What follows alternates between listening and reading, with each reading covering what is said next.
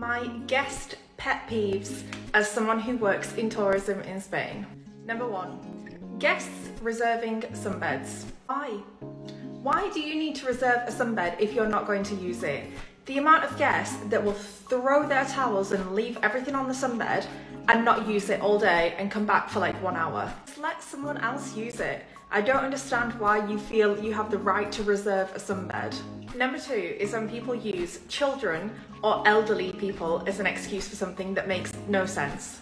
For example, give me the best sea view because I'm traveling with a baby. Like, what logic does that have? Or leave me a free bottle of wine because I'm going with an elderly relative. Like, it literally makes no sense. I would be embarrassed to request those things. Number 3 is when guests complain about something that was never advertised as us having. For example, foreign TV channels, we don't advertise as having them, and a lot of people then complain that there's not any, and it's like, we never advertise. If you had any doubts, ask before reserving, but you can't complain about something that was never advertised as being there. The same as recently, a lot of people have been complaining that we don't offer breakfast. We are self-catering apartments. Where the hell are we going to prepare a breakfast for you? That's the whole point of a self-catering apartment. We never offer that. And if you have any doubts, just ask, but don't complain about something that doesn't exist.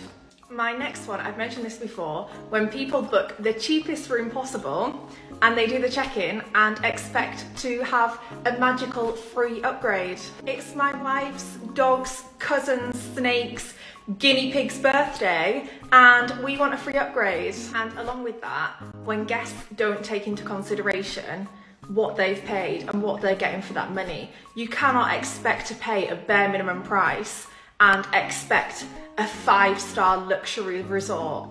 And finally, when people don't leave good reviews. People are so fast nowadays to leave negative reviews online, and it's just such a shame that not even half of those people who had a good time leave a good review.